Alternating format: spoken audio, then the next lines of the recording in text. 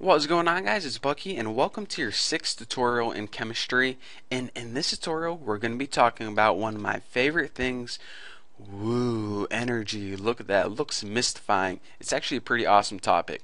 So anyways, I know before I said that energy is basically what little kids get when they drink Mountain Dew, but it does have a formal definition, and that is the ability to do work. So I know that you probably worked with a lot of people before, or maybe you know some people in school that do not have a lot of energy. That means that they do not have the ability to do work. And we all know people like that, but it gets a little bit more technical whenever we're talking about chemistry. So basically, energy comes in two main forms. I mean, it comes in a lot of different forms that you and me may be familiar with, like wind energy, solar, light, heat. We talk about electrical energy a lot, especially now that we're using computers and smartphones. But what chemists did is they kind of needed a way to classify it into two main groups. And energy is really hard when you think about it to classify because unlike matter, it has a totally different set of properties. You can't see energy a lot of the time. You can't feel it. You can't pick up energy and say, okay, this is what it is. So they needed kind of a weird system to classify it. So what they did is they put it in two main categories, that being kinetic and potential. Okay, this is kind of getting weird now. I know what solar energy is and electrical energy, but what the heck is kinetic and potential? I heard of potential before, but what the heck? Okay, let me go ahead and explain. First, let me go ahead and explain kinetic energy, the main, I don't want to say the main category, but it's the more interesting category. I'll give it that. Kinetic energy is defined as energy of motion. Okay, go on. An example of this would be like throwing a rock at your brother. The harder you throw that rock and the faster that rock is going, the more energy that rock is going to have. So basically, whenever you have something that's moving, it's going to have kinetic energy. So just remember that. Whenever things are moving, they have kinetic energy. Now, a couple cool rules that we may want to remember. First, kinetic energy can be transferred from one particle to another. What does this mean? Let me give you an example. Instead of talking about little particles and atoms, let me go ahead and give you a big example. Say you had a baseball in your hand and there's a glass bottle sitting on the sidewalk. If you took that baseball and you whipped it at the glass bottle, as soon as it hit that bottle, the kinetic energy or the moving energy is going to be transferred from the ball to the bottle, and that is why that bottle is either gonna move a little bit if you just threw it softly, or it's gonna shatter if you threw that ball really hard, because the energy from the baseball is gonna be transferred to that bottle, causing the bottle to move in one of two different ways, either shatter or just roll around a little bit. So all that depends on how hard you throw that baseball, how much energy is in that baseball. Now this last little thing says can also be converted into other types of energy. So we can take kinetic energy and it can be transferred into other types. For example, if we have kinetic energy like wind energy, we can make windmills and wind turbines and convert that, the wind energy, to electrical energy. Same things if you live next to a dam, or if you ever saw a hydroelectric generator, then they pretty much take the moving water, the kinetic energy from the water or river, and transfer it into electrical energy.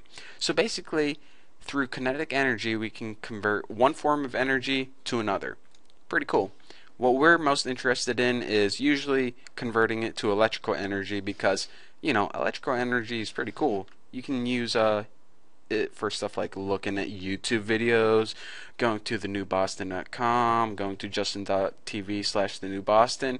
That's pretty much all you would use it for. I can't think of anything else at the moment, but that's pretty much what everyone in the world is working towards, going to my awesome website. So anyways, you're saying, okay, kinetic energy is energy in motion. I understand that. Why is there even another kind of energy? It doesn't make sense. Well, let me go ahead and explain that. Potential energy is the different side of the coin. It's stored energy. Whenever you have potential energy, let me go ahead and give you an example. If you have a bullet, there is a lot of energy in that bullet before you fire it. Of course, we know there's a lot of energy as it's going through the air and before it hits a deer or a person or whatever the heck you're shooting at. But before you fire it and you have that bullet in your hand, there's a lot of energy in there. It just hasn't been converted into kinetic energy yet. So we call this energy that hasn't yet been converted into the kinetic energy potential energy. It's pretty much the potential to become kinetic energy. So another thing is that you may be a little bit more familiar with this, hopefully not too familiar, but your body also utilizes potential energy. Whenever you eat food, you store that energy in your body, which is in the form of fat. You know, you may be more familiar with that. It stores it in different ways, but mostly fat. And that way, we don't have to eat constantly. We can store that energy in our body, and whenever our body needs energy to do its different stuff, we can just go ahead and use that fat. And some people are really, really good at storing potential energy, if you know what I mean. So, to sum it up, well, I don't want to sum it up, is I forgot I have to talk about temperature. So, temperature is one of the ways that we can measure the kinetic energy of air particles. I know you can't see this, but there are a bunch of tiny little atoms in the air. There's like oxygen, nitrogen, hopefully some helium maybe, hopefully not too many harmful ones, but there's a bunch of oxygen, let's just say, and those oxygen particles are moving around, zipping around the air really fast. They have a lot of kinetic energy, and the faster they move, the more kinetic energy they have. So therefore, the higher the temperature. So we're going to talk about temperature later on, but I just wanted to touch on that now because temperature, whenever you're saying, okay, how hot is it outside? That's how you usually think of temperature, but what you're actually doing is you're measuring the kinetic energy of the particles in the air. Pretty crazy, huh?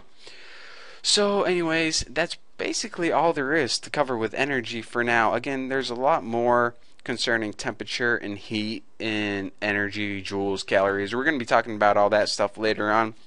But for now, that's all you guys get. So thank you guys for watching, and just remember, energy and matter are the two things that make up the universe. Matter is the stuff you can hold and feel, and energy is the stuff, the power, the force. You can't see it, you can't pick it up and hold it in your hands, but it's there. I mean, I guess probably if you took some drugs, maybe some magical mystical mushrooms or some acid, then you can probably see it, but most of us, we can't. We can't. So we're stuck with this makeshift diagram. So anyways, thank you guys for watching. Don't forget to subscribe, and I will see you guys in the next lesson.